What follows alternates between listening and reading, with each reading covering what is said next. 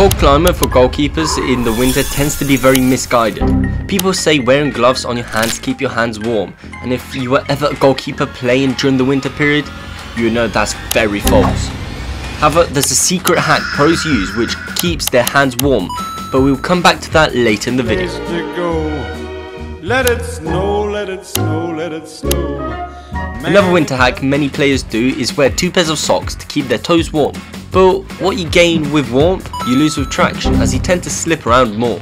Let's quickly point out the obvious ways to keep yourself warm during the winter period. Wear thermals with base layers to promote blood flow, ventilation, and act as a second layer of skin. Wear black clothing as it absorbs heat. Have a good warm up to warm up your body. Constantly be moving around and wear a snood. However, not too many people know about products like heat gel. Heat gel is specifically made to create warmth to your body by rubbing the substance all over your muscles.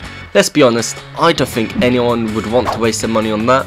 But some things pros do which may be an odd hack. A small number of pros have a bottle of water for their goal, but the water is very hot, meaning that when they are waiting, then they may hold the bottle of water to warm up their hands.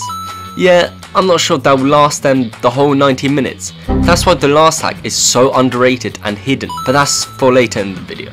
Pros also have heated metal rods which they place their gloves and boots onto to keep them warm, ready for kickoff, or even place their boots and gloves into a steam box, but this is far out of reach for everyone. That's why this hack is so underrated. If you reach this bit in the video, comment save, and it's the best winter hack for goalkeepers. Having surgical gloves under your goalkeeper gloves. Yep, I know, it's weird, but does it work? The latex prevents cold temperatures or aqua fluids from entering, meaning it delays the time your hands start to freeze. But it also works the other way.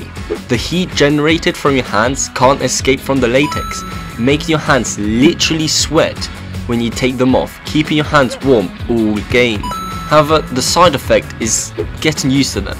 It may take some time, but after you're used to them, they work like a charm. But I also recommend to put these on when your hands are warm and to ensure your goalkeeper gloves are dry beforehand. Let me know what you think of these goalkeeper winter hacks. Goodbye.